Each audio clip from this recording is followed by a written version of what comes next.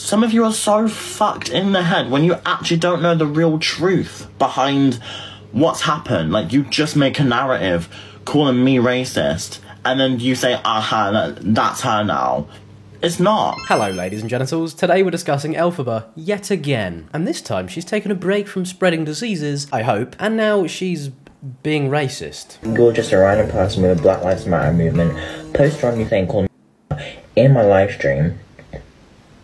Do you think that's okay? Oh my god, bloody hell. I didn't expect that. I don't want to show all of this video for obvious reasons, but she actually says it 3 times. And she's addressed Black Lives Matter in the video, so she's aware of the movement existing at that time. So the use of this word multiple times was around the time of Black Lives Matter marches, protests. And I seem to remember a lot of the marches happening and a lot of the protests happening when we were actually in lockdown in this country. So at the time, other than the big bad virus, that was one of the only things being reported. So we were all indoors and this was like all that was on our TV screen. So you can't really claim innocence there. The fact you even address Black Lives Matter whilst using a racial slur, like, what are you doing? Why are you doing this? But she tries to say that in her defense, she was merely quoting the word. And if you're sitting there thinking this is fine, you will change your mind after the next video. I have a problem with spiders, but I have a problem with M-words. Okay, this is one of the dumbest things I've ever seen. Just because you've censored yourself doesn't make it okay. It doesn't take away the intent. The whole purpose of what you said had intent. You said you have an issue and then censored a racial slur. That's intent, so racist intent. During the Black Lives Matter movement being extremely prominent at the time, I'm struggling to see how she's going to defend herself here. But I believe this was all brought to the surface because Elphaba decided it was a very good idea to stand in solidarity with Eden Harvey when she was on live singing along to songs that involved the N-word, and she said it whilst singing along. Right, so you can clearly see there, they have either mouthed or sung along to that word. And whether mouthed or spoken, it's still like, it's still just, you just don't do it, just don't. But after seeing this, Elphaba decides it's a great idea to make a public stand with her. Yes, Elphaba makes a public appeal for her viewers to come out and show solidarity with someone for using the N-word. Just a normal day of reporting on this very, very normal creator. I want everyone to put Eden with a green heart if you support Eden. Okay? And I'm going to take a photo and I'm going to send it to her. So I want to show her that she's got support. Put Eden with a green heart. Okay, just to clarify and make sure we're all on the same page, you want your viewers to come out and publicly associate themselves with a white person using the N-word. It's not just you wanting to show support, you want to try and influence or manipulate your young audience to also do the same. All of this to defend a white person using the N-word. Very strange behaviour. Ah, someone said Eden. Yes. I'm following you for that. I'm going to give you a follow for saying Eden, because you know what? You're an icon for that. So you have to put Eden with a green heart, like Eden.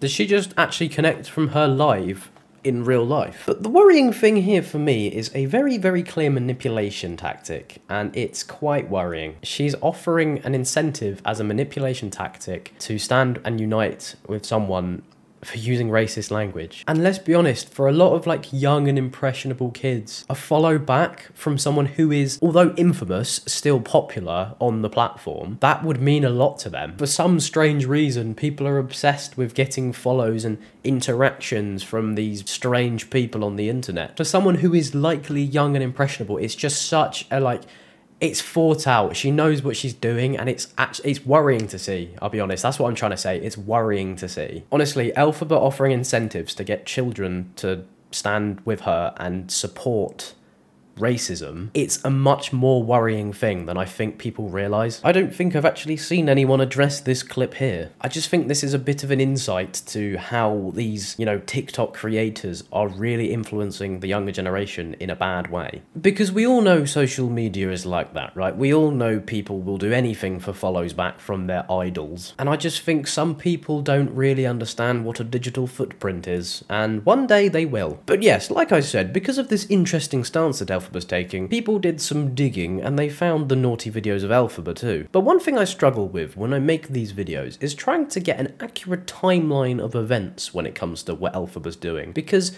she always wears the same bloody clothes. But from what I can see, around about a week ago, Elphaba got really excited that she managed to call out Mama Kaz for being racist.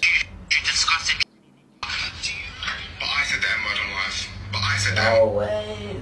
There you go. She isn't happy there that she's managed to call someone out for being racist because it's the correct thing to do. She's happy because she knows that at that moment in time, she got won over Mama Kaz. And it really does worry me, this modern TikTok cesspool, where these creators will go on their lives and sit there and try and use calling someone out for being racist as like a moral high ground to get one over the other one. But now we all get what's happened. We all understand what's been said.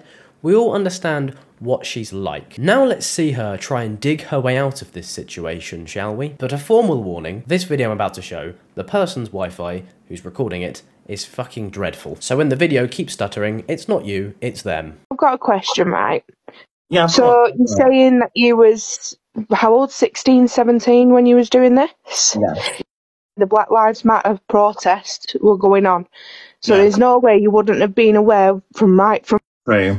saying that you didn't have a platform. Then is no excuse to say what you said. But then, you know what? I was naive when I was young, and this was stuff that was years ago. No, this is absolutely tragic. I did not realise at first she was trying to say that because she didn't have a platform, what she's saying was okay. That's genuinely all that any of this ever comes down to for Elphaba. It's just followers. It's so tragic. I didn't ask Walking down to the shops. I didn't ask for... Yeah, exactly. My life is fucked.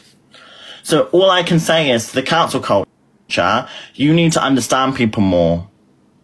Because you don't know me in real life.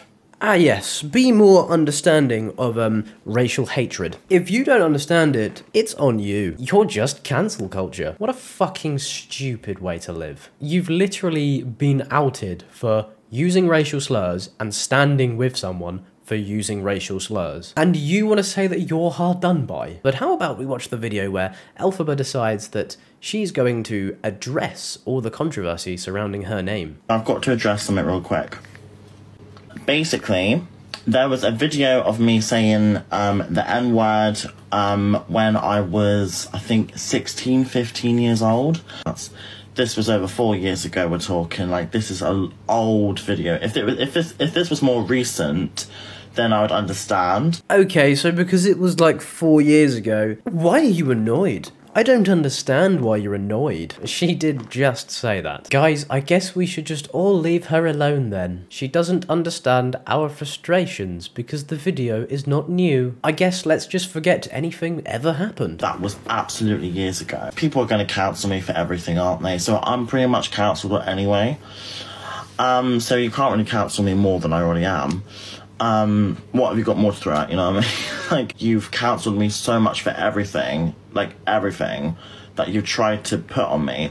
At this point, you just watch me for it. So, I mean, what more can you do? Well, start by stopping the use of slurs and stop spreading scabies too. And I do think that combined with this and the spreading scabies incident proves that Elphaba really has zero care for anyone else around her. We are seeing no remorse here whatsoever. I believe that with the scabies incident, she knows that she probably couldn't have been banned or like be deplatformed or anything like that. But with this, there could be a genuine consequence of all of these actions. So basically, she's addressing this because she's sorry that she's been caught. But actually, what I find funny about this is that she doesn't actually apologise once. She does own up to it, you know, she doesn't try to blame AI this time. so that's a breakthrough. But how could you ever expect this to ever go away? You've not even apologised. All you've done is admit fault. You literally admitted to using racial slurs and tried to make excuses, rather than actually apologise.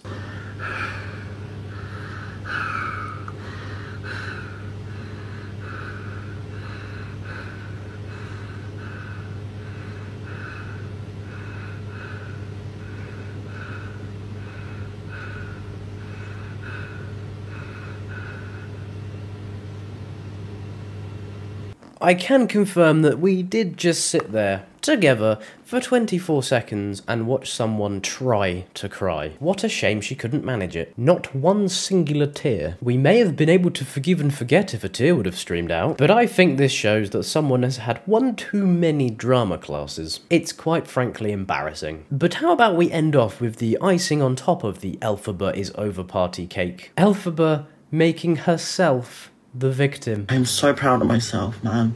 So proud of myself that I have to go through this every day and I'm still here. And I have to deal with it. I'm proud. I'm strong. I'm really strong. And I can deal with it. Yeah. So I'm gonna sing you a song. Sorry, fuck off. What? Oh yes, I'm sorry I was racist. Be proud of me though. Shall I get the karaoke out? Shall we have a sing-song? What am I seeing? My mum's all I've got, and I'm staying alive for her. Time to try to find gravity. No fucking way. That short amount of time was a lot to unpack. So let's start off by addressing the fact that she is literally trying to make us feel sorry for her. She is the one in the wrong. You did the bad thing. No, don't worry about the foul and abusive language. Think about my TikTok. What will I do without my TikTok? Then, as usual, decides to pick up a microphone and scream into it, claiming that it is singing. But my overall take on this, because let's be real, racism is never funny. If you are watching this and you directly fund Elphaba, please stop, because throughout most of these clips that I've watched that have been taken from her lives, there is gifts and money coming through throughout the whole thing. She was literally sitting there addressing being racist whilst money was flashing up onto the screen going directly into her bank account. People are enabling this behaviour, so please stop. Pretty please? But yes, genuinely, this YouTube channel is not dedicated to Elphaba, by the way. I make other videos, and I will make other videos soon, but it just does seem that as soon as I finish editing an Elphaba video, more stuff comes out that I just can't not talk about. But yes, I hope you did enjoy this video.